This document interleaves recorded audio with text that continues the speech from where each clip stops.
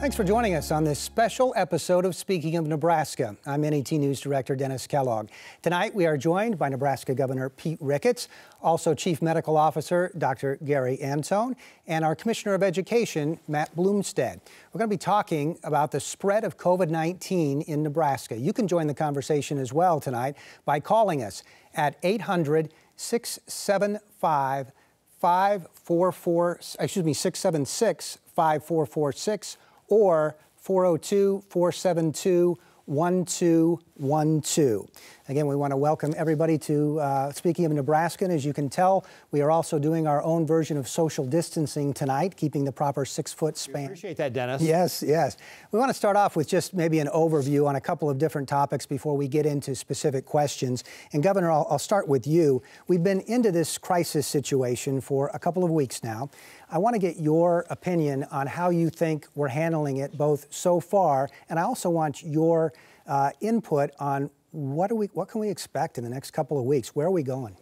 Yeah, absolutely. So first of all, I would say that we are ahead of other states like New York that probably had the virus in their communities much earlier than we've had it here in Nebraska. And what that's allowed us to do is to be able to take some of those restrictive steps to be able to really limit public gatherings. And that's really what this is all about, is limiting those large public gatherings, whether they're kids in schools where you're really concentrated. I'm sure everybody in Nebraska now is familiar with the 10-person rule the president announced last week. And again, this is really all around trying to limit the spread of the virus so that it doesn't impact the people who are going to be the most vulnerable to this. Older Nebraskans, people with those underlying health conditions like diabetes or respiratory illnesses or pulmonary illnesses, things like that, because the mortality rates can be very, very high for folks in those categories. So the whole idea is to spread the virus out slowly, let it spread slowly throughout our state so that it doesn't peak and overwhelm our healthcare system. And so far, again, by implementing these measures, we have seen that we haven't seen the impacts in some other states like New York. Now, we still have a ways to go to your question about how long will we be this, and it's really too early at this point to tell. When you start putting things in place like we did last week, and actually we started limiting public gatherings even the week before that, but it takes a month, 6 weeks, 8 weeks to really know how this is impacting the spread of the virus. I mean, we do see that we're having more cases, but as we ramp up testing, we should see more cases. You know, we should expect to see more cases of people test positively. That's nothing to be alarmed about. But as we get more of that data around who's testing positive, we'll have a better idea of how this is progressing in our state and what kind of steps we need to take and how long it's going to last. Nebraska Chief Medical Officer Dr. Gary Anthone, welcome. And I want to ask you a little bit about something that's the topic of conversation nationally, and that's the peak. So will Nebraska's peak be similar to the national peak? And when we do hit that peak, whenever that is, are our hospitals going to be able to handle it? Sure. Well, we definitely haven't hit our peak yet. As a matter of fact, we've been only on linear growth right now as far as how our testing is going, which is great because up to this current time, we're just testing the patients we know will probably have a high incidence of testing positive. And knowing that we're testing the highest risk people and not seeing that exponential growth is very, very comforting to me to know that. So when we're going to hit our peak, I'm not quite certain. If I was to venture an estimate, I might say a week or two. So it's given us time to prepare. And we've been preparing for this for over 2 months now. When this first started back in mid-January, our team in the Division of Public Health have been meeting daily, 7 days a week. So we have a great infectious disease team, epidemiology team, hospital preparedness team. I don't think we can be any better prepared than what we are right now. Also joining us is Commissioner of Education, Dr. Matt Blomstedt. Thank you very much. Whole new world for students, for parents, and for teachers as we begin to learn at home.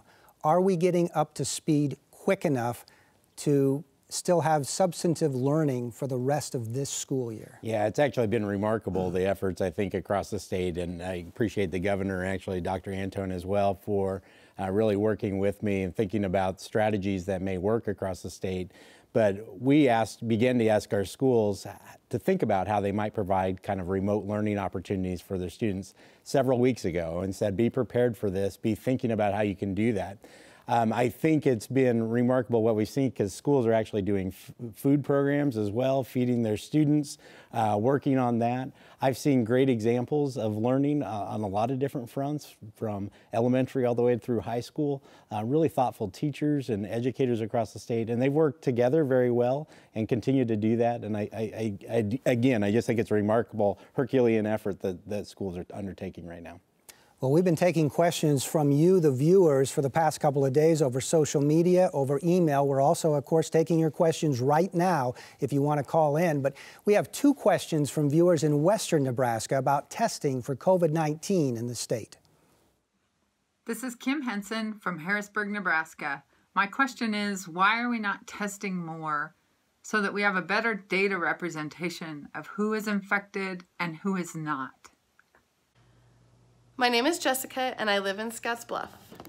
Do you believe we are at a grave disadvantage going into the next 10 to 14 days because we did not have adequate testing to test all of those with symptoms in the state of Nebraska? So I guess, Governor, we'll start with you, and Dr. Anthone can certainly weigh in on it as well. But we got a lot of questions about testing and should we be doing more. So first of all, there's no governor in the country that feels like they've got enough testing. Okay, so nobody feels like they're doing enough testing. We want to expand our testing as well. We started off with being able to do about 100 tests a day in the public health lab and about 100 tests a day in UNMC's lab. Our lab is now probably up over 400 tests a day because some of the changes in the protocols we've made to be able to do that. We see now that Bryan and CHI are coming online with their testing capabilities. The public labs are coming up, or private labs are coming out with their testing capabilities. So the testing is ramping up. The good news is the models we put together about how we're going to respond to this all assumed limited testing. So we put together our plan weeks ago with the experts at UNMC. I want to actually especially credit Dr. James Lawler and Dr. Chris Cradaville for helping us really think through this plan for how we would implement the kind of restrictions we put in place, and thinking about it regionally, right? So we've got more restrictions on the eastern end of the state than we do in the rest of the state. And that's because we see more of those cases. We're being very conservative with regard to this model as well. So for example, the model we put together originally said if somebody presents themselves to the hospital with these kind of symptoms and we can't figure out how they got it, you know, that community spread, well, but we're actually not waiting for them to be that sick. We're testing people and finding them that maybe aren't sick enough to go to the hospital, but we still can't figure out how to do it. We're still counting that as community spread. So there's a lot of fudge factors built into this that make it more conservative, and that's how we've implemented some of these restrictions to really slow down the spread of the virus. So we do want to make sure that we expand that testing, and as we do, we're going to start testing more people in the healthcare, our first responders, you know, our firefighters, EMTs, corrections officers, police, and then also those of us, you know, that are in nursing homes. You know, we need to, that's a very vulnerable population. We would do more testing around there. So we're working to be able to expand that through our labs. We're looking to work with the federal government. We're looking to buy them out in the open market to be able to expand it. And I think what you're going to see, in fact, I was just talking to Tom Poland, who's the CEO of BD, Becton Dickinson, and they've got several facilities here in our state. They're working on a new testing platform. They think it's going to be several weeks out before they are ready to release it. But again, that'll be another opportunity. So you see American industry really looking to ramp up to be able to do that testing. It's going to take, you know, several weeks, a month, 6 weeks, something like that, for us to see that benefit. But as we start getting more of that testing, then we'll be able to make better predictions on how it's spreading across the state. And as opposed to using some of the rule of thumb things we're using right now, like, is there somebody who we can't figure out how they got the virus, and so that's a community case for that community, and we need to put the more restrictions there. We'll be able to get better data to make more precise determinations about what kind of restrictions we need to put in place and how long they need to last. Dr. Anthone, do you want to weigh in as well? Sure. The fascinating thing for me to see is how public health works and how it worked in this case.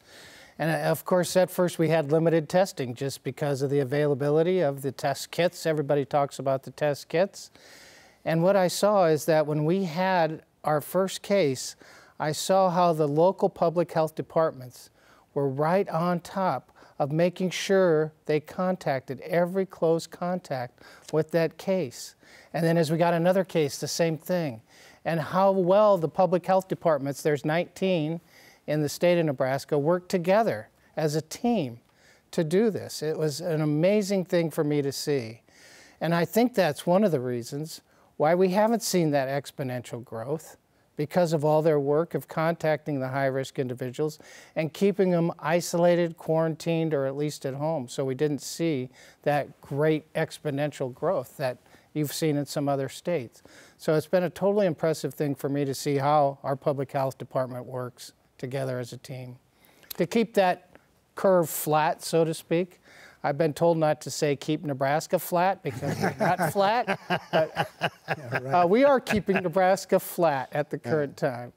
One of the questions that was sent in to us comes from Irene from Dunbar, and she talks about, in particular, rural testing in rural areas. She says, why are we practically ignoring small-town rural area hospitals in terms of COVID-19 tests? Do citizens from rural areas need to drive 2+ hours or more just to be able to test? How would you answer that? Well, we're definitely working on that. You know, we're working on expanding testing to the rural areas. Obviously, we concentrate on the high-risk areas where travelers were mostly going to, and the highest risk patients, the ones that had probably traveled internationally. And now we're working on more domestic travelers too.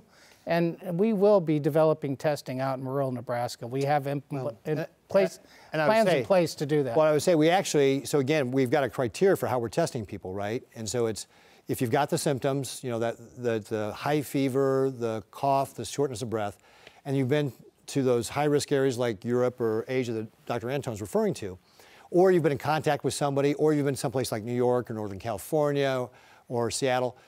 And so we do test those folks, and I would say that if you look at when we get a profile of somebody like that in a rural area, they do get tested.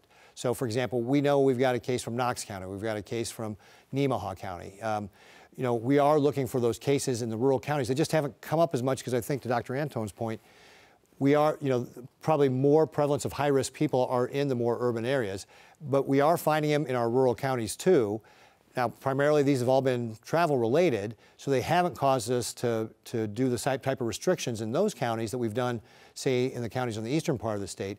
But rural counties are receiving that priority if those folks meet all those criteria and have the same kind of high-risk profile of the other people we've been testing.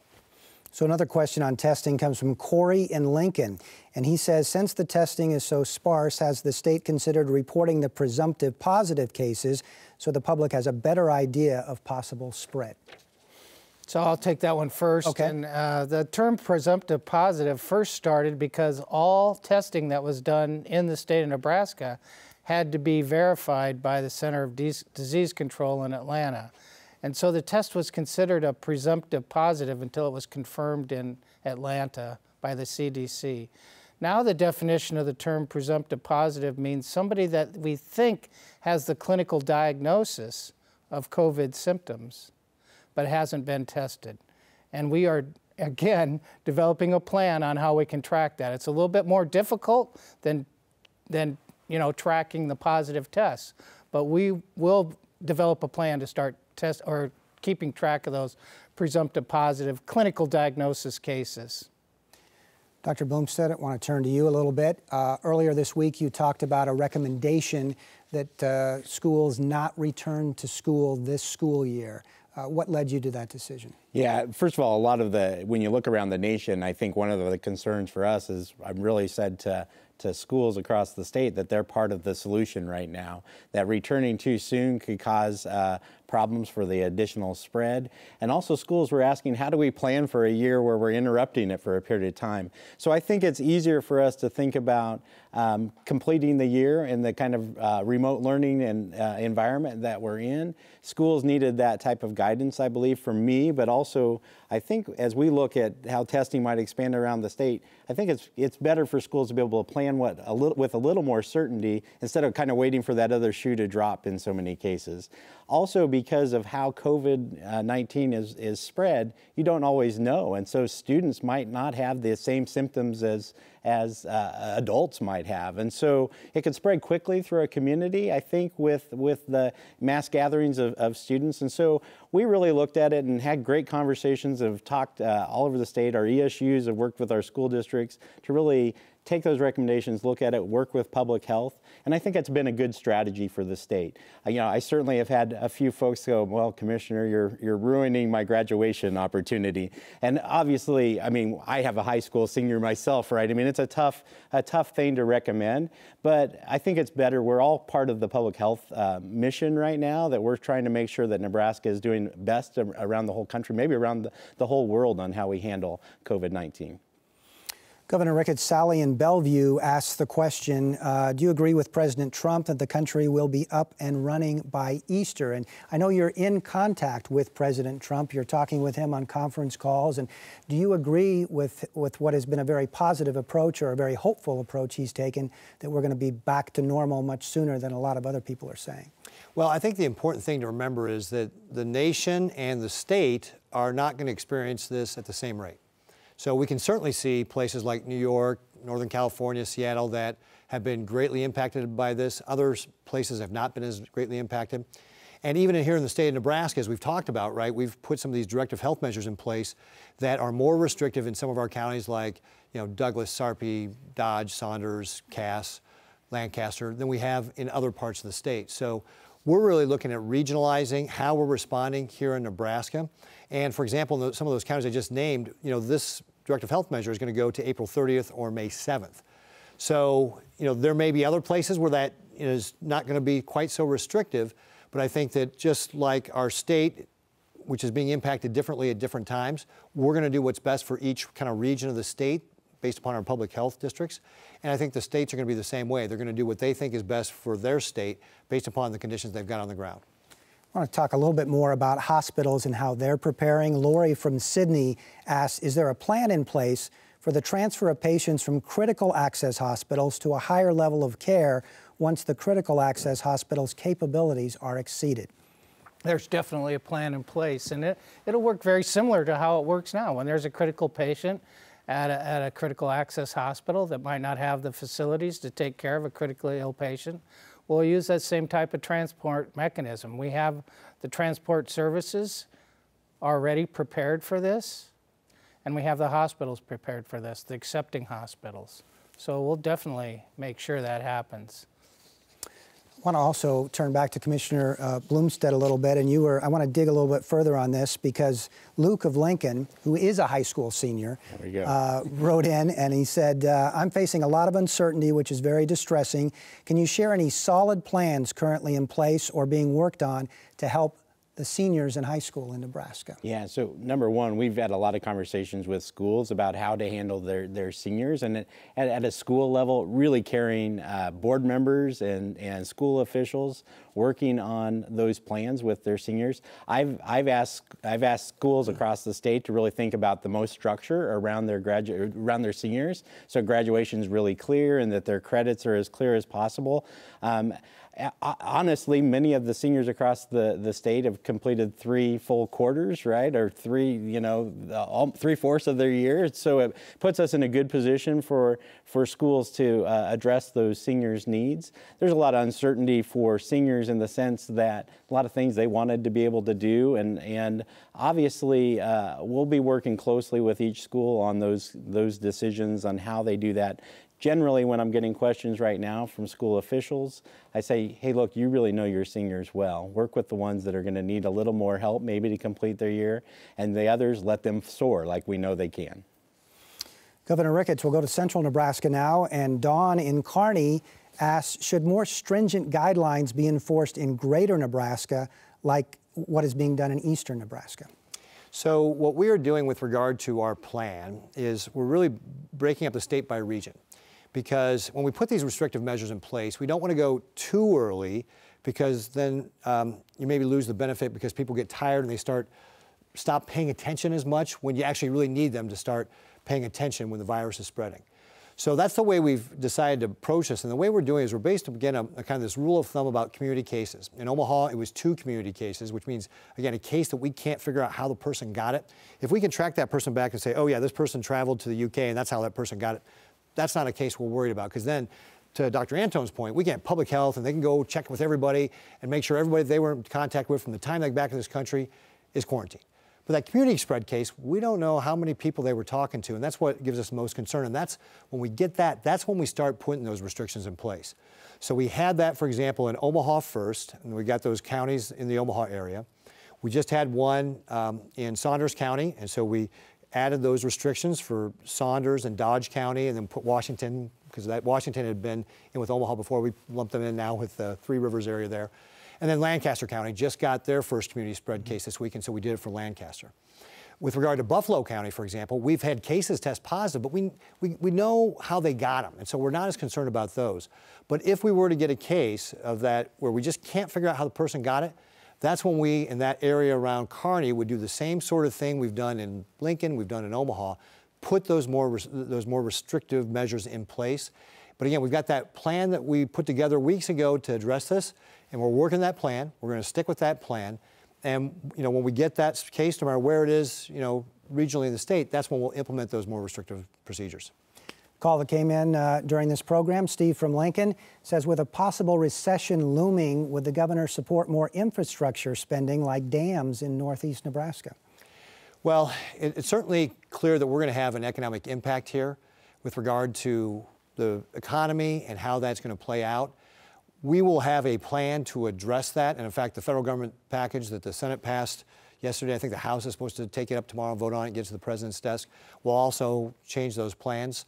So I would say we will look at all the different kinds of things we think can help support, getting our economy back on track after, what is sure to be, it's really been a hard hit for a lot of people, and will sure to be that way as long as we're putting some of these restrictive measures in place.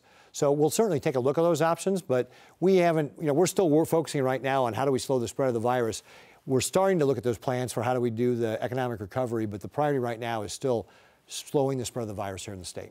And as part of that economic recovery, staggering unemployment numbers released both in Nebraska, over 15,000 claims. 15,668. Exactly, and nationwide over 3 million. So as you plan for when we're not dealing as much with coronavirus, when we're coming out of this, how do you get people back to work? Well, one of the things I'm encouraging employers right now is to take a look at, can you hold on to these folks? Because, ironically, the thing we were talking about right up until the moment this coronavirus struck was we don't have enough people in Nebraska to take all the jobs we got. So I'd really encourage employers, think about how you hold on to these people, because you were all desperate for them before, and I expect the economy is going to bounce back and you're going to need them again. So we have programs, for example, in our Department of Labor, our short-time compensation program, for example, that allows businesses to hold on to people part-time, but then they collect unemployment part-time. So that's going to be one of our strategies. And again, we have job coaches at the Department of Labor that when we start seeing these jobs turn around, that we want to get people connected back to those. And then frankly, at the state of Nebraska, we've got positions right now, we are hiring. If you are interested in a career in corrections, come talk to us. We've got jobs available. If you're interested in helping our veterans, our Department of Veterans Affairs have jobs open to be able to help work in our veterans' homes.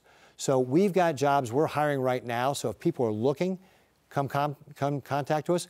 And then again, as we get more geared up, we're going to help those people get back to work through our Department of Labor and the programs there. And right now, again, I'd encourage employers, if you can, try and figure out how you hold on to these people, even part-time. Take advantage of some of the programs we have or some of the small business loans that are going to be coming out that will be loan forgiveness if you hold on to your people, because I expect that you're going to need those folks as the economy heats back up again. Chief Medical Officer Gary Anthone, let's talk ventilators. There's a lot of talk about that nationwide. Are we going to have enough ventilators to handle this in Nebraska? And Tara from Lincoln asked the question, are we going to be sending ventilators out of Nebraska to support other states? Well, to answer that last question first, I've thought about that. I mean, I would love to do that. I would love to get to the point where we will predict that we won't need the number of ventilators that we even have right now. And just to answer the first part of the question, we have about 600 ventilators available right now. Now, the team in the Omaha metropolitan area and the Lincoln-Lancaster area and some other areas, the CMOs and the CEOs got together and canceled elective surgeries over a week ago. And that will free up ventilators from the OR, from the surgical centers, to even give us more ventilators than what we have now. I'm hoping that we don't have enough sick people that will even need to go on a ventilator, though. And the way that things look right now, we're in great shape. But I know we've worked on getting hospital censuses down because of canceling of those elective surgeries. And we've even prepared some other hospitals that have had vacant beds to prepare for, what might be an influx of patients in those hospitals. And if I could piggyback on that for a second as well, one of the things we're doing at the state is we're looking at the modeling of, again, there's a lot we don't know about how the virus is spreading right now. And so we need to get more data and better data about how it's progressing. But one of the things we want to look at is, okay, so what is our peak need going to be? Where do we find that? And then how many ventilators will we need to go out and buy in the open market? So we're looking at the state level to buy those and help supply them. But I'd also say we got great companies here that are already being innovative and thinking about that. Dr. Anthone mentioned the freeing up of the ventilators by canceling elective surgeries. But we also, like Bryan Healthcare System, they had 34 ventilators they'd used in anesthesiology that some sharp young guy there said, hey, we could, with a very little bit of work, convert these over to be ventilators to be used in an ICU room. And so, that's a great example of how people are thinking creatively about how we can do it. I've been talking to Governor Kim Reynolds in Iowa. She's got people in Iowa and Iowa State that are looking at, can they 3D print the parts for a ventilator? So I talked to our president, Ted Carter, and said, hey, can you reach out and see if there's a way that we can collaborate on this, and maybe we can 3D print parts for ventilators and assemble them. And we're pulling in other private companies to see how we might do it. So there's a lot of people who are really thinking creatively about how do we address the needs for things like ventilators here in our state. Well, tonight's program is available on our website. You can just go to netnebraska.org/Speaking of Nebraska. You can also send us your questions for tonight's live town hall on social media. Find us on Facebook and Twitter at NET News Nebraska. We'll be right back after this short break. The growing season is right around the corner, and that means Backyard Farmer is back. Be sure to mark your calendars for the April return of your favorite gardening show, Backyard Farmer. Kim Todd and a panel of experts return to answer your garden questions and make gardening fun again. Don't miss Backyard Farmer, coming back in April on NET. Coming Thursday, April 2nd at 7 p.m. Central on NET. I'm Mark Leonard, General Manager for NET. The news about COVID-19 is constantly changing. You can trust our local news team, PBS and NPR, to help you sort fact from fiction. We're committed to providing trusted news and important information on television, radio, online, and on our social media channels. You can find our local reporting and facts about COVID-19 at netnebraska.org/coronavirus. Thank you for watching and supporting this essential service.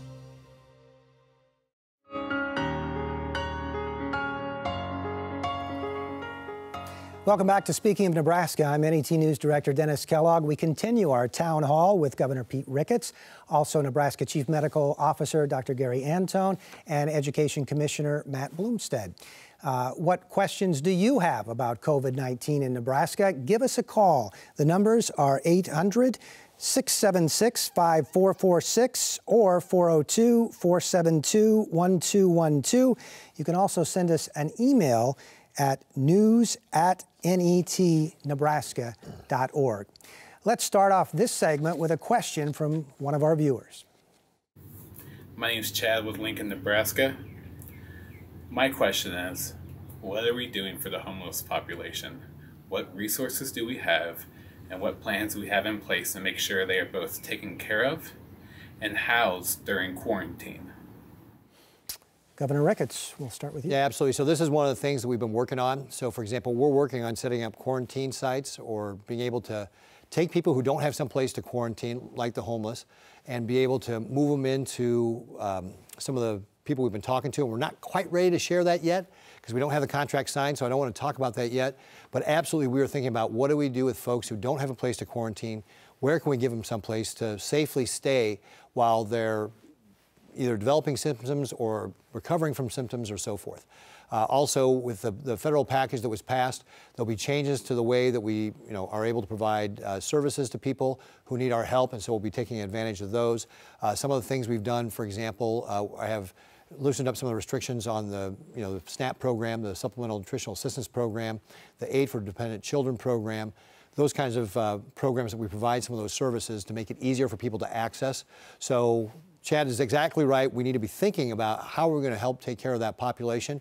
We got a team in place, and I'd say just stay tuned as we have some announcements, as we get some of these contracts in place and announce some of our plans for how we're going to help those folks.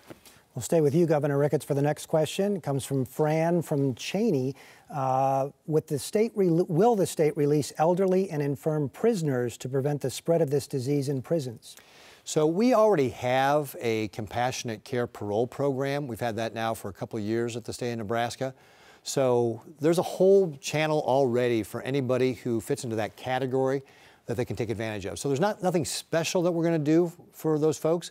There's already a program to do it, and the parole board will take that up as appropriate. You know, people apply and they kind of work through that process. Let's talk about rural broadband, because it affects people accessing health information. It affects people working at home and learning at home as well. Tom from Fairfield asks, what can be done to make internet more affordable and accessible in greater Nebraska, because we need it since we're having to stay home for work and obtain health information? Yeah, so one of the things that the Public Service Commission has done is work with internet providers, and I've seen a number of them have started waiving fees and so forth, and making sure that you don't get cut off for non-payment and that sort of thing to be able to do it. Rural broadband is obviously a topic we were talking about even before the coronavirus. We had a rural broadband task force that met over the course of last year and made a number of recommendations. We've been talking with a number of providers about how we can expand that broadband and what are some of the creative solutions we might be able to do. So, but you know, when you're talking about short term, I think the thing that's probably going to be the most impactful is what some of the carriers are doing to say, hey, we're not going to cut people off, we're going to waive fees, that sort of thing, to make it all more affordable. Commissioner Blomstedt, does it worry you with so many people relying on learning at home with the situation with rural broadband? Yeah, we certainly have some areas that would be challenged to be able to have broadband service for their students. Actually, one of the things we had submitted before was broader access to the education broadband service, and actually the Governor's Office of CIO, the Chief Information Officer, NET, and the Department of Education submitted plans to try to expand that. I think that becomes part of our long-term strategy. In our short term, there is some push to actually put hotspots in the hands of students that don't otherwise have them, to be able to use those services in our short term. E-rate, so the federal funding that allows schools to provide internet access in their schools. They're talking about how that can be actually expanded for some of those hotspots and other fronts. So I am concerned because we know we have areas that are struggling that way, but we also have schools working with their families to understand what their situation is and giving them resources that are appropriate for what technology they have at home. And Commissioner, one of the things you might want to talk about is also how you've got that broadband access to all the schools and how that works and how people can take advantage of that in a wireless way. Yeah, in fact, I've seen some of our schools actually kind of try to broadcast further their broadband services. It's happened for a long time, so evening where students are able to maybe get it within the community a little bit if they're close enough to the school. We've actually seen in the past where students might actually drive up to use internet on occasion. They might be able to download something by being close to the school and then be able to take that home. So there's some strategies, I think, that are developing and that they can use, but it's been critical. I mean, our broadband access within schools is very, very strong. It's really that home-based part of it that we continue to look at on how to expand that. And schools right now look for innovations just like they are in the healthcare arena. As part of that, too, our providers really want to provide telehealth services to their patients, and that would be critical for that. And we're working with the Nebraska Medical Association on lining all that up now with our providers and our carriers.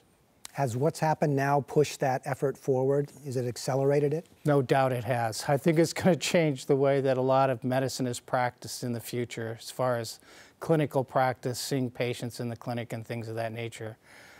As Dr. Blomstedt and I have talked, I think this is going to change a lot of things on the way we practice medicine and maybe even higher education.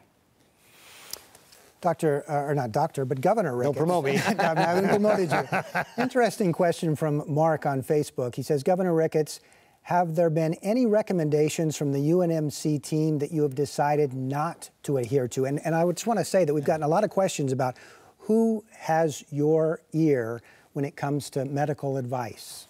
Yeah, so again, what we did is, and this was weeks ago when this all first started bubbling up, we sat down with the experts, and they actually started off by making a presentation. It was Dr. James Lawler, Dr. Chris Cradaville, and of course Dr. Jeff Gold, who's the chancellor at UNMC, was also heavily involved with this. Sat down and kind of gave us an overview of what this looked like. we sat down with them and kind of walked through what a plan would look like to be able to, again, limit, the whole key is about limiting those large public groups. And this was based a lot of what Dr. Lawler learned when he looked at the 1918 Spanish flu pandemic and some of the assumptions and some of the things he saw then and what he was seeing from China and that sort of thing. And so it was really a very collaborative process when we came up with what we're doing. And when we look at, once you get into it, you start fine-tuning some of the details. And then what we'll do is we'll contact Dr. Lawler, and actually I'm probably talking to somebody at UNMC just about every day about something, some question or whatever. And I'll give you an example. Like when we were talking about the daycare, the child care providers, last week the president had the 10-person rule. And so we were talking about, okay, now how do we balance the need of limiting large crowds to 10 people, but yet we still have to have child care providers. And so we looked at what Governor Hogan did in Maryland, because again, he kind of had to deal with this a little bit sooner than we did. We looked at what he did, and he said, like, of all the things that he wanted to limit, he realized daycare was going to be a huge thing that he had to maintain. And so we said, well, what about if we kept 10 kids per classroom? Stable population, can't mix them at recess, can't mix them for cafeteria and eating, things like that. But if we did that, could we have 10 kids per classroom? And then we took that to Dr. Lawler and asked him that question to get his advice. And again, how will that impact? And he's like, yep, I see why you're doing it. I think the cost-benefit trade-off there is worth it. You should make that guidance be 10 kids per classroom. So it's really been a collaborative process like that as we've had to kind of fine-tune the details from the plan that we established several weeks ago. But every step along the way, we really seek to get that input from the experts, whether it's Dr. Lawler or the folks we have in our own epidemiology department, the public health officials across the state. We try to make that a very collaborative process. If I could just add on to that, Sure. too. Again, I got to see firsthand how things worked down at the University of Nebraska Medical Center when the repatriates came back from China. It was an amazing thing to see. And why did they come back to Omaha? Because Omaha is like the leading area for emergency preparedness, for epidemics like this. And to have their expertise and to see how everything was handled down there is it's very, very good for Nebraska to have their expertise down there. So, Governor, you talked about daycares, and let's talk a little bit about that because we're now in a situation where there can be some temporary daycares that open with nonprofits and churches and schools, but that isn't sitting well with 3 daycare providers in Lincoln. Brooke and Kirsten and Jesse write, what is the purpose of allowing for temporary child care providers to quickly operate in schools, hospitals, and churches? Centers in the Lincoln area, and we presume other areas of the state as well, are barely operating and have many openings for children, often sending staff home early and short of hours. Having more places open for child care will only hurt those of us trying to maintain our business. Well, I think again, these temporary places are just that, they're temporary.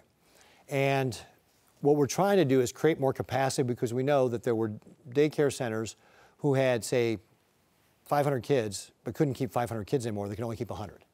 So that was 400 kids, maybe as many families, who then had to find other alternatives for their child care. So what we're trying to do is address that kind of concern. I'm kind of surprised to hear we've got some capacity in some of those daycares because again, and of course the more restrictions in Lincoln just kicked in yesterday, I think it was. So that may be a temporary thing that they've got capacity because as we see kind of the same restrictions in Lincoln go in that we've had in Omaha and other places like that, they may find that there's going to be more parents who are looking for that. So, but generally what we've heard is that we got parents who cannot find a place to put their kids, and these are also parents who are first responders, our firefighters, our police, our EMTs, our corrections officers, there are healthcare workers. If those folks can't go to work because they can't find childcare, then we're going to be risking the public safety. And that's what this is about, is really trying to make sure that those high priority people have a place to take their kids so they can go to work and keep us safe. And will those temporary daycares still have to meet the same kind of strict guidelines that the normal daycares have to meet? So some of the guidelines, absolutely. So for example, the requirement to do the background check and do the criminal background check and all that sort of thing, yes, absolutely. But they are, again, what we've done is trying to make this a temporary program that would be set up in churches and so forth, so it's not meant to be permanent. So it will be something that is, when the emergency ends, then those daycares will go away. Commissioner Blomstedt, we had a number of questions on this topic as well. I'm going to pick one from Casey. And Casey says, some school districts are requiring certain staff to report to school buildings as normal, even if in-person classes are canceled. How long does it take for the district to no longer be in charge and have the governor or the Department of Education step in? The longer we continue to report as normal, the more we put ourselves and our families at risk. Yeah, one of the things we're really encouraging with school districts is that they provide flexibility with their staff. But in many cases, what they're trying to do is actually spread their staff out so that their staff aren't experiencing, too close of quarters. Schools are big buildings without students in them in particular, right? There's room to spread out. And so I think one of our concerns always is, hey, look, do individual teachers or employees of the district have something that they're more concerned about? And some of them may need daycare and childcare. And I appreciate the governor, I don't remember what day it was, but I appreciate the governor, the teachers bring their children to work. Probably is not a great ideal situation right now, but I would love to see some flexibility by schools with those teachers that might have kids of their own to give them a little more flexibility in what their schedules are. In some school districts, we're seeing reporting in different ways and working from home. So it's a mix of things right now, and it's complex because it depends on the district's technology and the teachers' access to technology and how they're needing that. So. And Governor, is there a point where you would step in? Well, I want to just make a point about this is that, again, the coronavirus is a virus, and it's a respiratory disease that if you're outside of 6 feet from somebody, again, this is why we're 6 feet away today, right? If I cough, generally, I'm not going to give you the virus if you're 6 feet away. So if you're in a work environment where you can keep those distances and do all the other things we've talked about, stop shaking hands, do the elbow bump or wave, we really insist that, look, if you have a fever, a cough, you need to stay home. And especially in those areas where we've got those directive health measures like Omaha and Lincoln, everybody in your household needs to stay home too. So until you get a chance to talk to your doctor, maybe you find out it's flu, and then you stay home until you're over the flu, and then you go back to work. But the flu is still more way prevalent in our state than coronavirus, and you're not going to get coronavirus just by walking past somebody. Okay, so the risk of getting it, as long as you're keeping those social distances, is very, very low. And we don't want people not to go to work. We want people to go to work if they're feeling comfortable to do so. So as long as you're taking those good practices, your risk of getting it is going to be very, very low. Again, you got to wash your hands often for 20 seconds at a time. Don't touch your face. All those sort of things will help prevent the spread of the virus. But even if again, the whole goal around what we're doing as far as protective measures like closing down schools is about preventing those large groups of people from gathering. Schools are one of the most concentrated places where we have people, right? We have, maybe anywhere from 15 to 30 kids in a classroom. But if you take those kids out of the classroom and you only have one teacher there, well, that's actually probably more room than most office people have, right? So you're very low risk in a situation like that. And even if you have to be closer than 6 feet to do your job or whatever your business is, again, if you're taking those, good common sense hygiene things, your risk of getting a virus is very low, no different than if you were, going to pass the flu to somebody. Again, it's about practicing that good hygiene and making sure that you're, thinking consciously about all those good things we've talked about with physical distancing that will help make sure that we really reduce the spread of virus, and that's really what this is all about. These precautions that the governor talking about, I can't think we can't get away without saying they're so-called non-pharmaceutical interventions, NPI for short. Oh, the doctor had to say that, I had right? to do it. But it's not as good as a vaccine, but it is good. I mean, it will decrease probably the number of people that will become infected, number one, and it will flatten that or spread out that curve of the virus that people will get. Yeah, and if I could just, because this is, again, one of the things that the UNMC folks really wanted to emphasize, each measure by itself is not sufficient, okay? So if you're just doing, say, I'm 6 feet away, or you're just not touching your face, or you're just coughing to your elbow or shaking hand, each of those things, or if we're just limiting public gatherings to 10 people, individually by themselves, they're not enough. But as you layer them one on top of the other, you can kind of get a Swiss cheese effect. One slice of Swiss cheese has a lot of holes in it, but if you start layering layer on layer on layer of Swiss cheese, eventually you get so there's very little, there's very little space left in that block of cheese. That's what this whole strategy is about: is layering all those different steps we're taking to be able to create something that really slows the spread of the virus. So, the schools is one really important part of this, but it's just one part of it.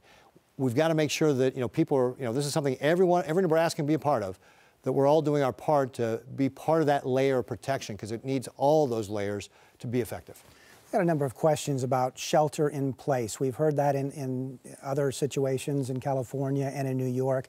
You've said that you don't want to go there, at least not now. So what are those benchmarks you're looking at that would maybe prompt you to say, yeah, it's time for us to shelter in place? Well, again, this gets back to the plan we prepared weeks ago with UNMC. It never called for that because it doesn't really, I mean, look, I'm not on the ground in New York. And New York is very different from Nebraska, right?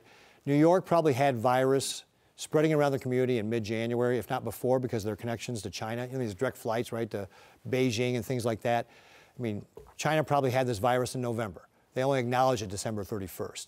So there were probably lots of people who came to New York from China, spread the virus around, and so they're in a very different situation than we are. But here in Nebraska, we don't have that type of connection. And so the plan we put together was really based upon the needs we have in Nebraska. Not any of those discussions did anybody say we had to do one of those shelter-in-place or lockdowns. It's really about large groups of people. It's about making sure large groups of people don't get together. And that's why, you know, we say we don't have to do that because, you know, we've limited that in places like restaurants and bars. We've limited it to 10 people in other businesses. That's going to be sufficient to be able to slow the spread of the virus. And by itself, it's not enough. You know, we have to do those other things I talked about. But we don't need to do that because it really doesn't get you very much. I mean, there's a cost-benefit trade-off there. It just doesn't get you that much because it's really about limiting those large public gatherings, and we're already doing that. We don't need to shut down all those other businesses where you have very little large public gathering. What we need is to make sure we're really focusing on those businesses that have larger public gatherings, that we keep them to 10 people or less, and especially in those confined areas. Let's talk about bars and restaurants, and Lauren Hastings wants to talk about that. She says, why haven't you taken steps to slow or prevent transmission by asking or mandating that bars and restaurants go to delivery only? And I'm especially concerned about young adults who may still be visiting bars and restaurants and they don't see the risk there. So again, this gets back to the plan we put together, you know, weeks ago with our experts at UNMC, where we're going to take those more restrictive measures as we see that community spread. In Hastings so far, for example, we haven't seen it. And so if we implement those measures too early, people, first of all, they're not necessary. It doesn't do anything. It doesn't get you anything. And also then people are going to get tired. And then they maybe start breaking those bans just when you need them to stick home, you know, just when you need them to not go to those public gatherings. And then what happens is since you put them in too early and people start ignoring them when you actually need them to, you get the spread of the virus taken off. So what we're trying to do is really time this, again, by region of the state to when it's going to be important. So, for example, if we get one of those cases where we can't figure out how the person got the coronavirus in Hastings, that's when we'll implement the same sort of measures that we have in Omaha and Lincoln now in that Hastings area. So we will do that if we see the triggers that we got. And again, as we get better testing, we'll be able to be more precise than just that rule of thumb of one community spread case, that case we don't know where it came from. We'll get better at that and be able to have more precise numbers. But right now we're using that rule of thumb. And again, the model we put in place assumed we would have limited testing. And this is part of what we worked on with Dr. Lawler and the folks at UNMC, is we assumed at these early stages we'd have limited testing. And that's how we developed this kind of rule of thumb. Dr. Anthone, we have a Lincoln resident in an assisted living facility asking how people in her situation can both self-isolate and also receive care. Why can't everyone be tested, including the caregivers? What about caregivers testing? So it's definitely a concern of ours, our assisted living facilities, skilled nursing facilities, long-term care facilities. And we are limiting visitors to those facilities to only really end-of-life type situations. So that was the first step we took. And then, of course, we want to get the healthcare workers. If they show any symptoms, they're the first ones to get tested. And as far as living in isolation, most of them have their own rooms, so they are basically in self-isolation. And we've limited the communal gatherings like dining facilities and other activities so that they don't gather anymore. Governor Claudia from Scottsbluff asked, why are driver's license offices still open? Stop this while our area is still free of the virus. What about state offices? So again, we're not trying to shut businesses down, right? We're trying to limit large public gatherings. And we still want to be able to provide services to the people in Nebraska. So we've worked with our Department of Motor Vehicles to be able to, again, limit the size of crowds, people coming in, space them out, right? I mean, if you go to, for example, Costco here in Lincoln, they've got tape on the ground 6 feet apart, so if you're in the checkout line, you're not getting too close to your next customer. They're wiping down the conveyor belt that takes the groceries to the checkout stand, between every customer. Well, we're doing the same types of things in the DMV to try and space people out. And we're also taking other steps as well. So for example, if you meet certain conditions for your driver's license, like say you're 65 or older, we're actually just automatically extending those. So anybody 65 or older doesn't actually have to come in to get their driver's license renewed, for the foreseeable future, because we're just going to extend them. So I've already issued an executive order on that to be able to make it easier for that. And we're looking at other steps like that so that we can really limit the number of people who actually do need to go on. We got a way you can, just about everybody else can go online and renew. So we tell people, look, don't come in, go online, renew that way. That's a way you don't even have to go to the office. So, but there are some people who will still want to come to the office or need to come to the office, and we got to continue to provide those services. And so we're being thoughtful about how we do it and how we limit the number of people there.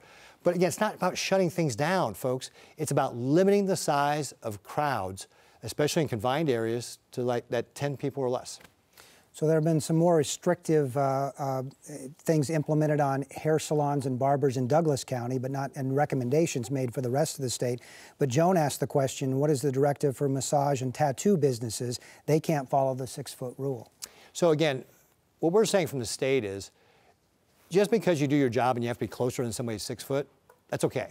Now, having said that, local public health departments, like they did in Douglas County, have the option of being more restrictive than what the state is doing. And we allow that to allow those local public health departments to really tailor their plans to their communities. We're trying not to be a one-size-fit-all type government. We want to try and be as flexible as we can to be able to limit the spread of the virus and do that in a way that makes sense, so we're not, again, the things that are going to be, working in Omaha may not be needed in McCook, right? So why should we make the folks in McCook do the same things that people in Omaha when, again, it doesn't really matter, doesn't do anything for them, doesn't limit the virus because they don't have the virus there, and it just causes inconvenience that then they may get tired and not want to follow it when we didn't need them to follow it. So we're trying to really tailor to regions of the state and give local public health officials the flexibility to do what they feel like they need to do to be able to, again, address the spread of the virus. I want to ask a question that's come in. A number of questions have come in, including from Lisa in Utan, about club teams pressuring players and athletes to practice. And obviously, high school sports has been a big part of what we've seen hit hard this spring. So what's your advice there? Yeah, and in fact, I've started to hear that and started to have questions about club sports, and even folks saying, well, good, once schools are shut down, we can use for club sports.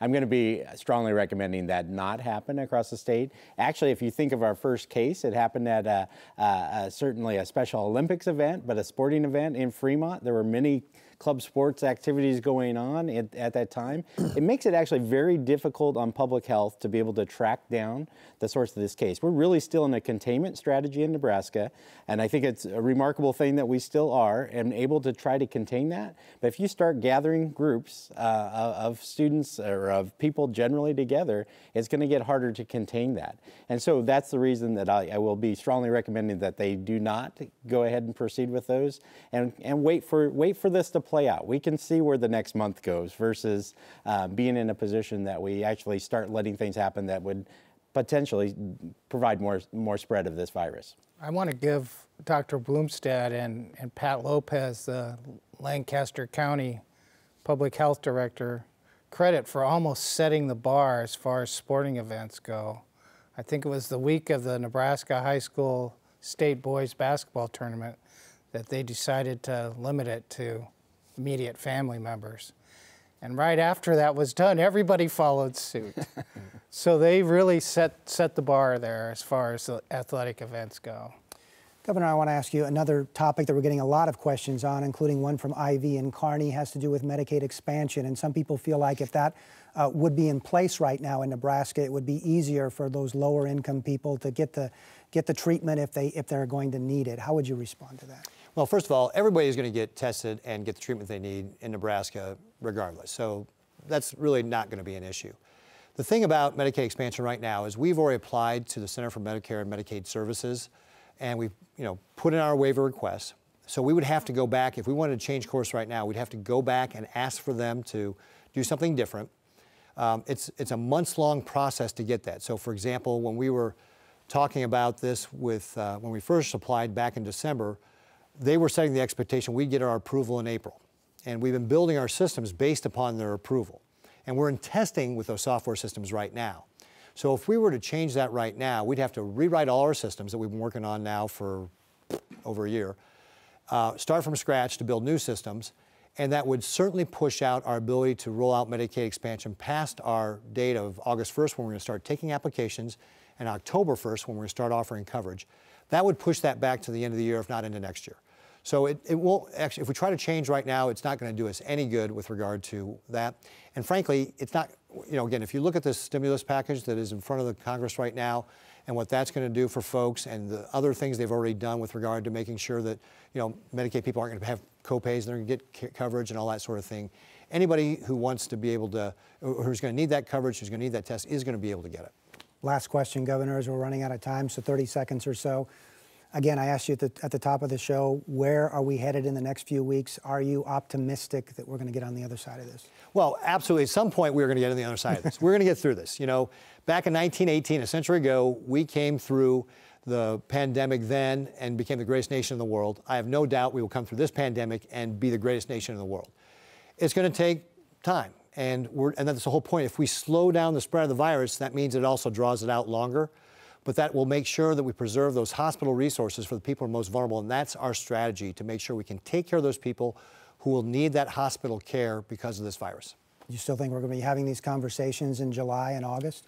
Well, actually, I expect that, and again, who knows what's going to happen, but I expect that as we implement these measures, we'll be able to start loosening them up as we get into that kind of time frame. Again, as we have better testing and better data, we'll know more about when we can actually do that. All right. Thank you very much. That is all the time we have tonight. Thanks especially to Governor Pete Ricketts, also to Dr. Gary Anthone, and to Matt Blomstedt, the Commissioner of Education, all joining us, and as well to the NET crew working behind the scenes to bring this program to you. Governor Ricketts is updating the public on the state's coronavirus response each weekday at 2 p.m. Central. You can watch those news conferences live online at netnebraska.org. You can also listen to those updates live on NET Radio. The NET News team will continue to answer your questions about COVID-19. Find all of our coverage online at netnebraska.org/coronavirus. Next week on Speaking of Nebraska, we'll have more on the coronavirus pandemic. Until then, I'm NET News Director Dennis Kellogg. Thanks for watching.